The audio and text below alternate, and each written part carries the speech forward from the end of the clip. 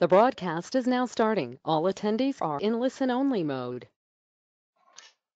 Good morning, everybody, and happy Friday. Thanks for joining us for today's webinar on some of the what's new features for turning in TopSolid 2020 version 7.14. We'll just give a few minutes here, or actually a few seconds here for people to get logged on. In the meantime, just as a reminder, if anybody has any questions during the webinar, please type them into your question section of the interface for GoToWebinar. I have my team online with us, and they will try to help answer questions or bring them to my attention during the webinar or towards the end. And we'll do our best to answer as many questions as we can as we go through here. So again, happy Friday. Let's get started. So first improvement in turning for the 2020 version has to do with B-axis continuous turning. Okay. So for any of you that have a B-axis mill turn, good for you. Those are fun machines. If we go in here and we watch the simulation, let me slow this down a little bit. You're going to see that I'm using B-axis in continuous mode. Okay. Now, where's the improvement? We've had this function for a few years. In fact, we completely rewrote the function this year because we found some areas where we needed to do some pretty good improvements. So let's start from the beginning and show you how this command now works. So first, I'm going to say I want to use B-axis turning from that face to this face. We'll go ahead and go to finishing. I'm going to go pick my finish tool here. Perfect. For those of you who are new to B-axis turning, it is very important that you have the driven point set to the center. Most machines require this. So if you don't know how to do that, you come in here, choose your center driven point. Okay. Beyond that, it's just about setting it up. So here we go. I'm going to come into my settings here, and let me minimize this for the moment so it's a little easier. Down here you see constant cutting angles. So I'm going to go ahead and activate constant cutting angles. Here, this is the maximum angular travel of your B-axis, plus or minus. And then this is any tilting that you want. So I'm going to say I want at minimum a 5 degrees tilt. And then from there, the changing angle distance. So what this is referring to is over what length of distance the B-axis will change the angle. With a very short number, the B-axis is going to swing very fast. With a bigger number, like 1 inch, oops, I'm in metric, sorry. So let's say 25 millimeters, the B-axis will transition more slowly. Okay, so if we just watch this, we'll click OK. Here it's doing its calculation. We'll skip through to the beginning and go. And no, so right now you can see we're leaving that 5 degree lead angle. Okay, and actually I should probably do this with the full machine so you can see what's happening more. Oops, there we go.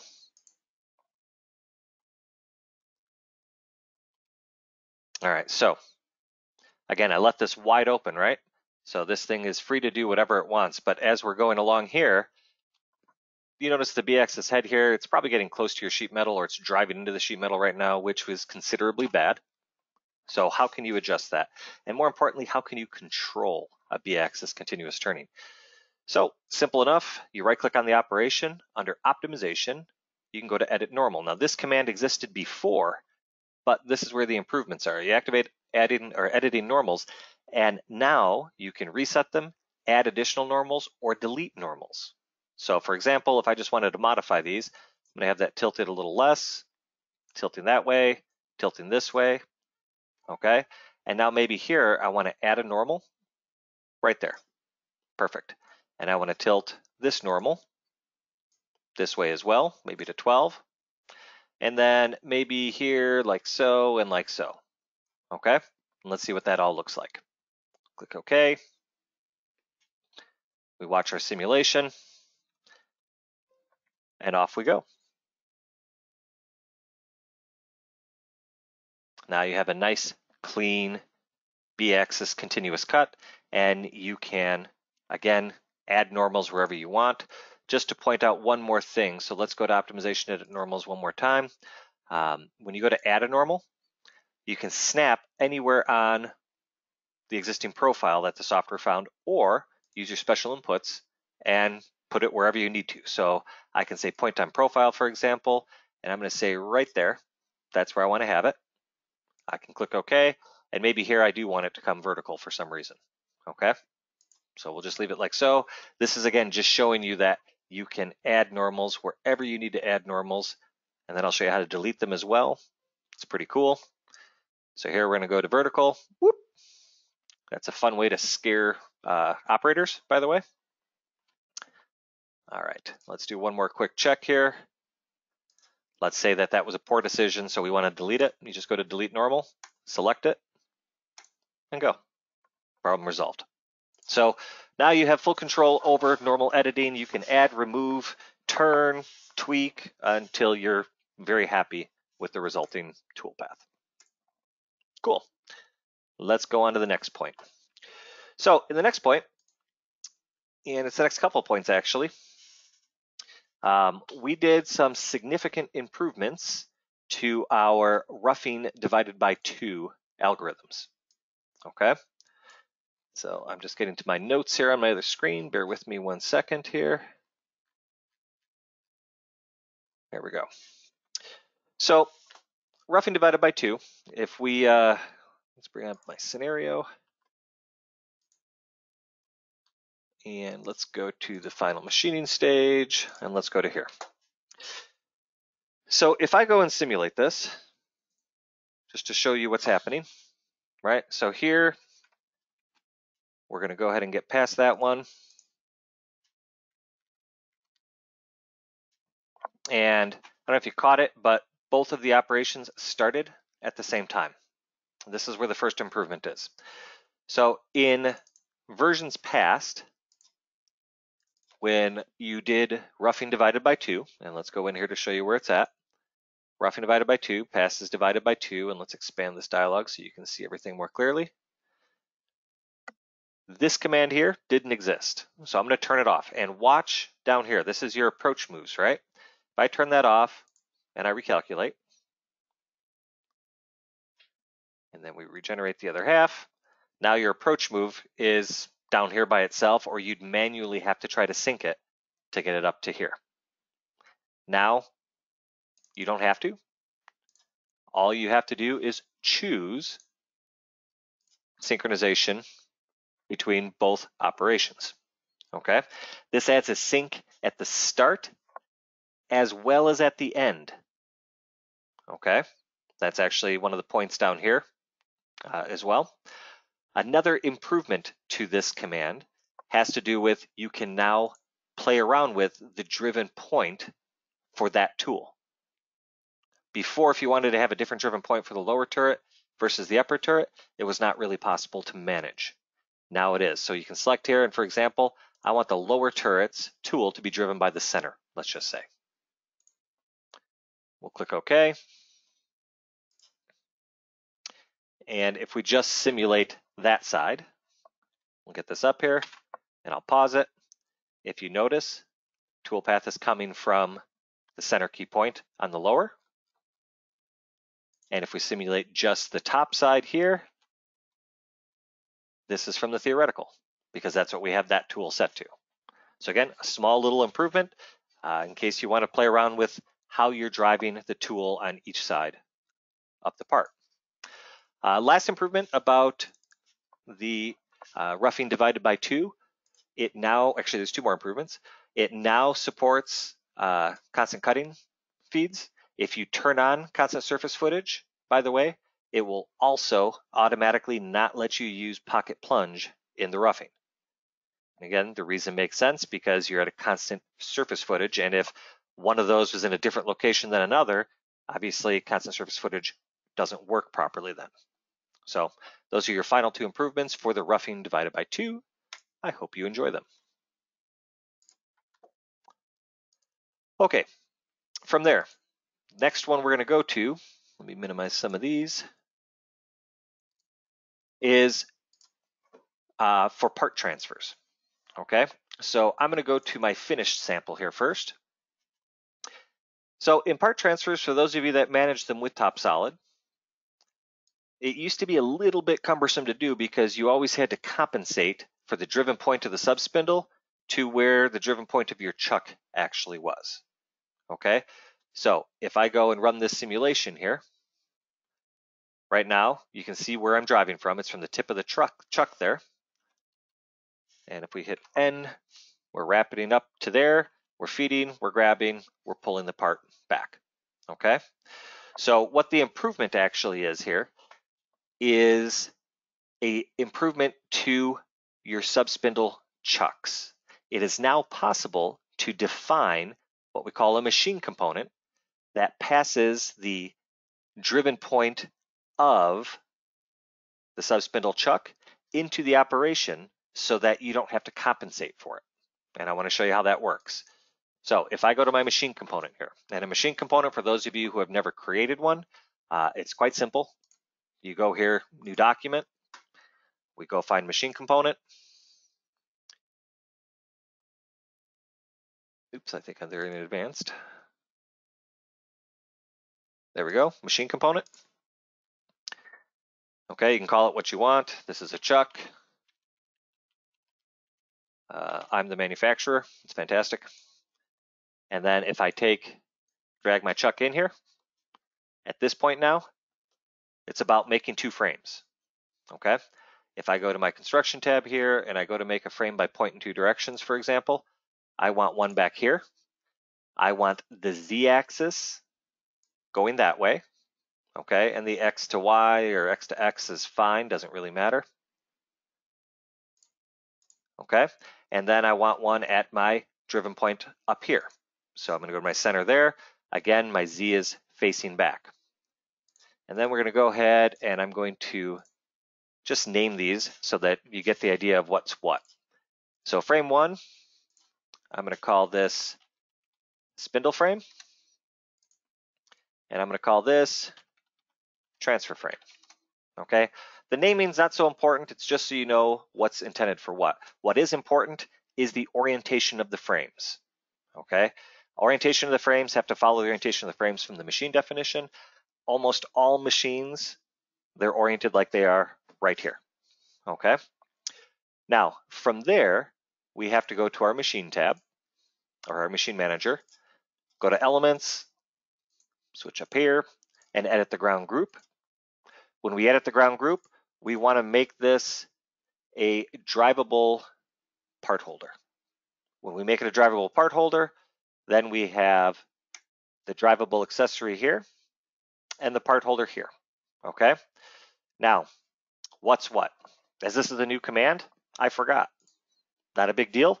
I'm going to go look at the sample that we have here. Let's have a look.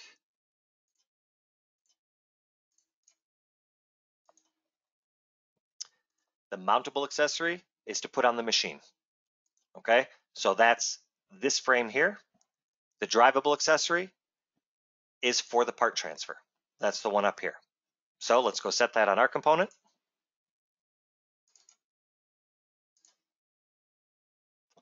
So we're going to go here, drivable part holder. This is our spindle frame.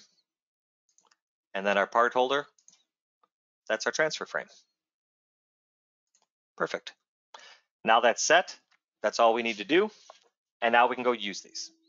So now let's take a look at how to deploy and use these, and then we'll do a part transfer together.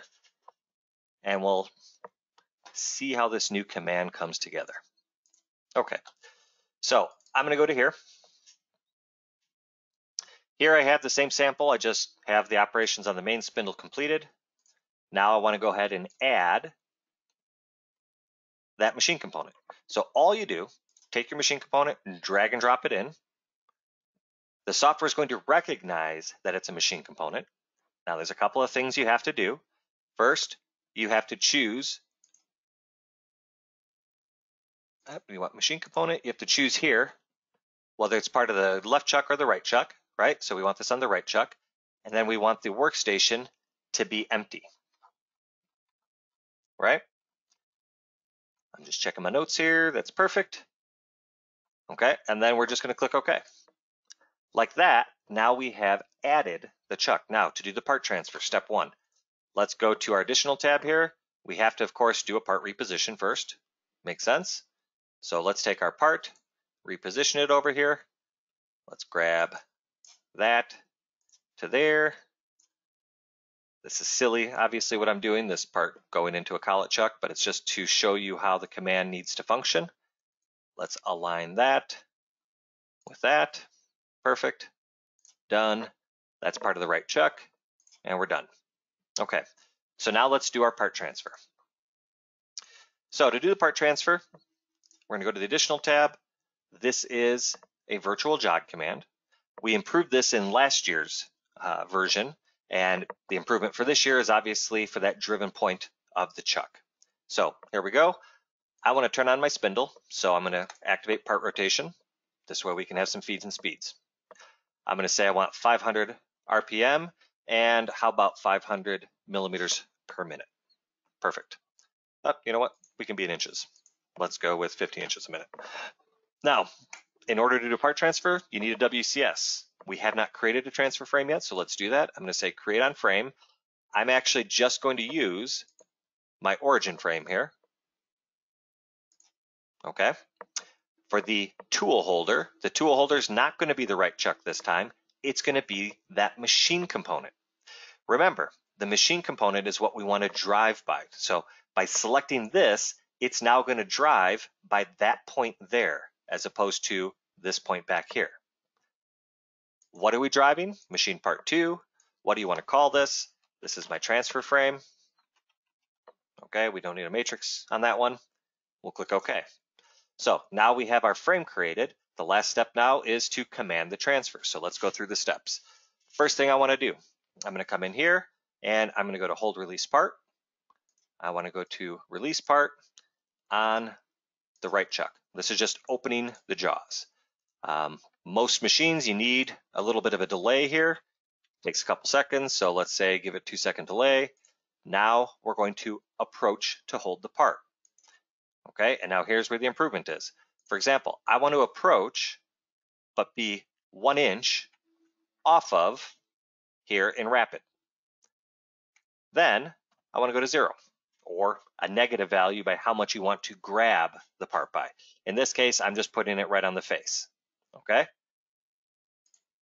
boom, and it's perfectly positioned. Again, for those of you doing transfers in TopSolid 7, last year you had to compensate for the distance between the driven point of your chuck and the driven point of the spindle.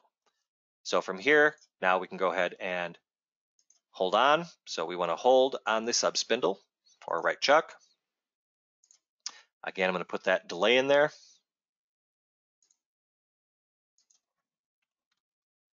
Now we want to release on the main.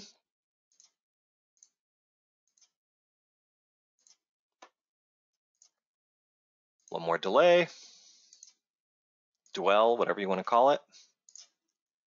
And then from here, we can do part transfer. That's it. Now, if we run the simulation,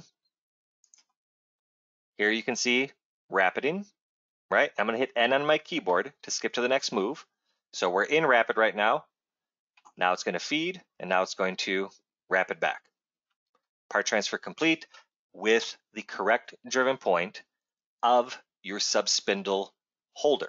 So you can make a library of machine components for all your different chucks, collet chucks, 3-jaw, 4-jaw chucks, special chucks, whatever you're using, and be driving it all by the correct point to make part transfers simpler. Another improvement to the platform is that you can now create a method for part transfers. Okay, you couldn't do that before either. So those of you who like to write automation in TopSolid using methods, I'm going to just bring up a picture of this. I'm not going to go over it today. In your methods, you can now do a search for drivable part support right here. So it will find the correct driven point automatically, so that off you go creating your automation. Okay, cool. Let's keep on moving here. All right, another small improvement on the turning level here has to do with collision checking. So let's go have a look at this.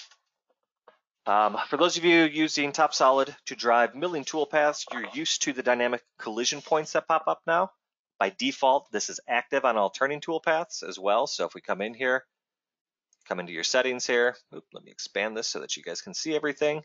Right here is your calculation of collision points and how you're calculating it. Okay, so we want to leave that active. Right now, you see no collision points. Let's do something silly. Let's say we want to leave -1 millimeter. Okay, so now you see all the little red dots showcasing where the tool is colliding. It works all sorts of different ways. So if I say 0.5, and let's say we go into our settings, and let's go to our plunge. Let's do a -5 degrees here.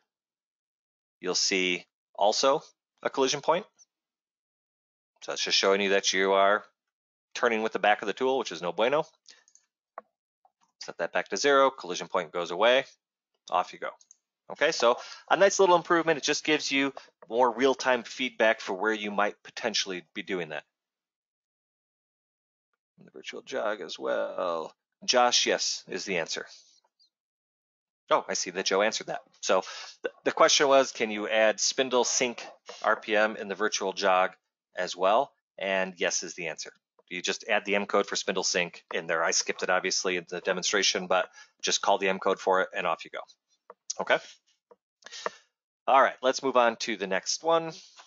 Close out of that. So we've added some optimizations in retracts now. Let's go have a look. So here we have kind of a fun part. On this part, you can see there is a crazy undercut groove that needs to be machined. Okay. If we go and watch verify on this, we'll go ahead and hit play. You're seeing it's doing its thing.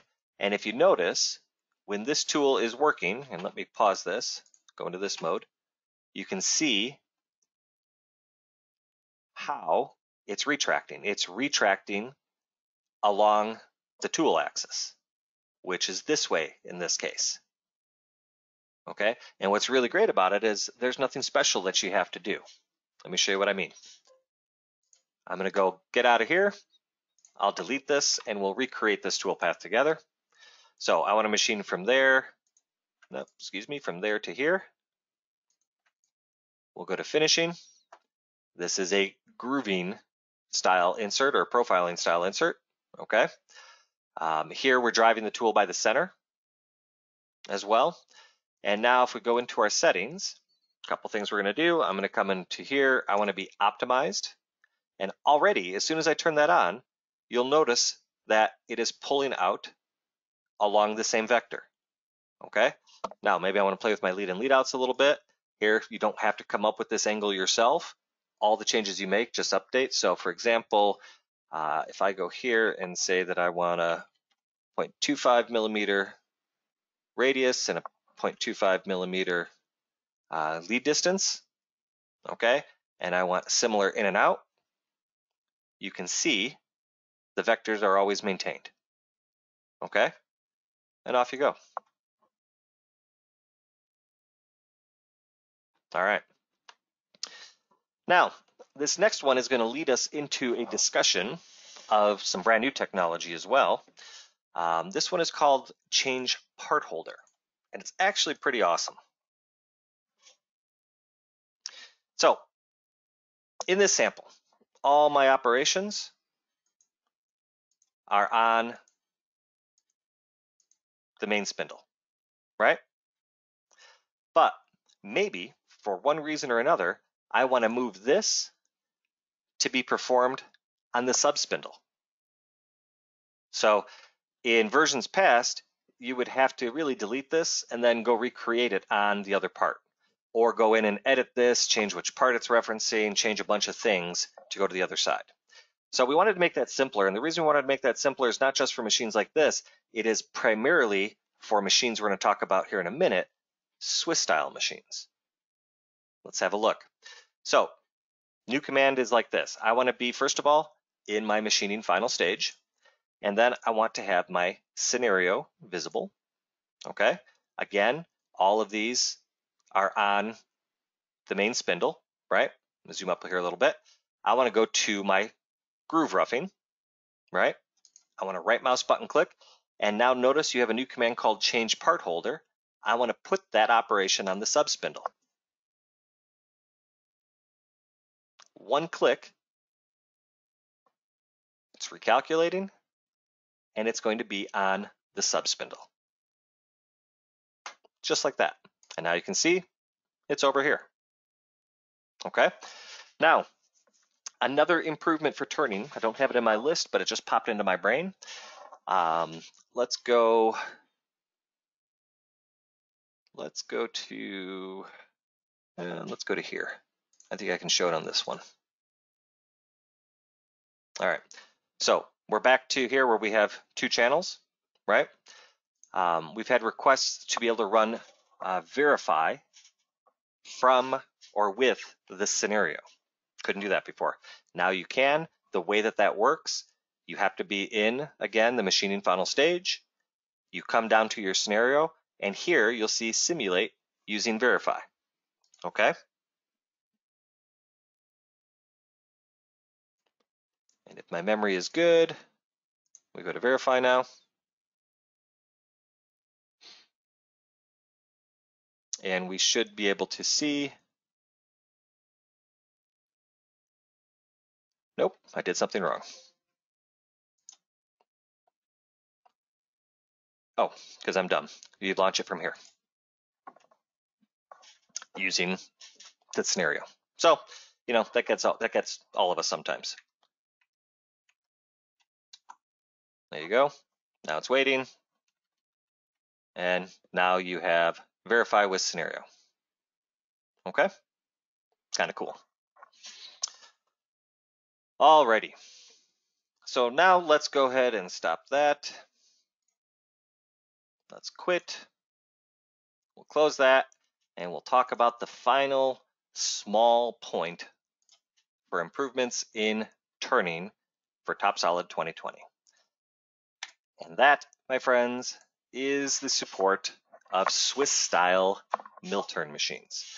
We have been working on this for a number of years and officially are happy to announce that we support Swiss-style turning. Okay? There were quite a few improvements made over the past few years over how these types of machines are supported. This year's one of the major improvements had to do with gang holders. For example, this would be considered a gang holder. So in our machine definitions, it's now significantly simpler for us to define what these tool holders are, what they need to be, how they work. Here, everywhere. This is a great example of a very, very crazy Swiss style machine. You can see this thing is loaded with tooling, right?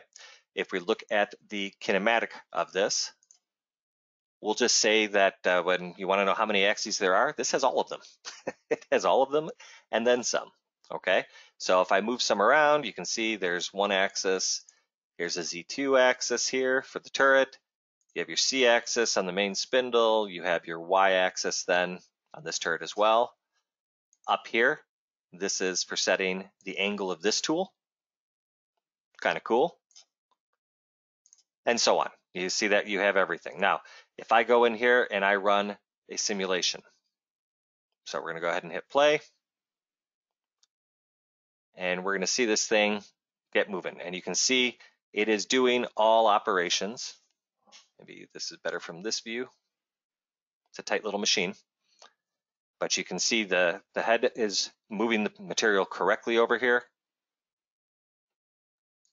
This operation's waiting for the sync to come up, telling it where to go. So here we're driving a 3-channel machine.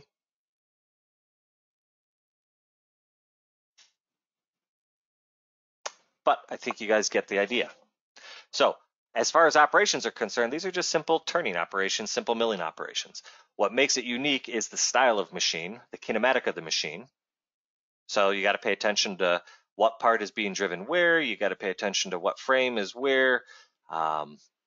There's a lot, but now thankfully you can support these types of machines inside of TopSolid. Now, as they say, the proof is in the pudding, so let's go ahead and generate G-code for this as well. We're going to come down here to Citizen, M32, and we'll hit go. Notice when we post for this, it's asking all sorts of fun questions because, again, crazy machines, Swiss machines are. So here it's asking for all key parameters that you would have to set to drive this correctly. Click OK. Off we go. Let's go ahead and look at that code. And this is ready to rock and drive that machine. We're going to do a more in-depth look at Swiss turning later on in the year. As I said, this is a new type of machining that's supported by TopSolid, so we're going to take our time, make sure that we document and do things correctly for everybody. But hopefully you enjoyed this first sneak peek. Okay, that is all of the what's new features, for at least the major features for turning for this year. Is there anyone with any additional questions right now? I'd be happy to do my best to answer them for you.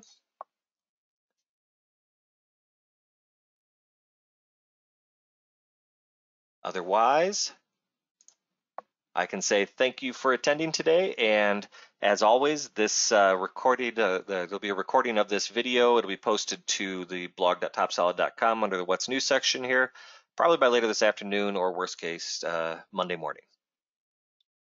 All right, I don't see any questions coming in, so happy Friday, everyone. Again, thanks for attending. We'll be making announcements early next week for the next series of webinars we'll be hosting. They will be more focused on specific aspects of TopSolid. Hope to see you guys on future webinars. Have a great day.